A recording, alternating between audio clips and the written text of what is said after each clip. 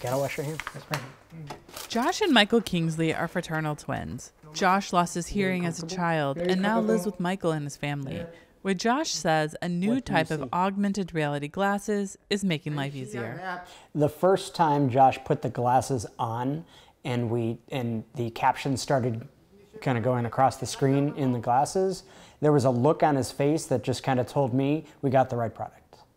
The product from a company called X-Ray Glass allows Josh to read conversations around him in real time. I think it was awesome when I put it on first time. I say should start magically appearing. Their software allows X-Ray Glass to listen to conversations around the wearer and show the transcription either in the AR glasses or on a smartphone app, which helps Josh when he's in a work meeting. It's leveling the playing field. When he's in a meeting and there's a group of 50, 60 people, he doesn't necessarily know what's going on and they can't give him that one-on-one attention. So putting the glasses on or using the captioning ability on the phone, it really has just kind of changed everything that he can do. X-Ray Glass co-founder Paul Mealy says he grew up watching his father help people with disabilities find jobs.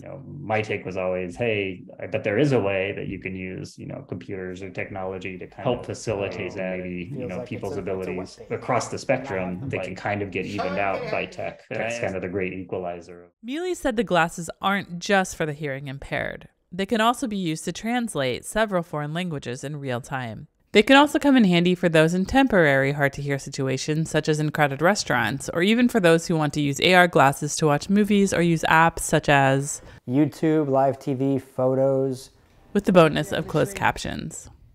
Deana Mitchell for VOA News, Katy, Texas.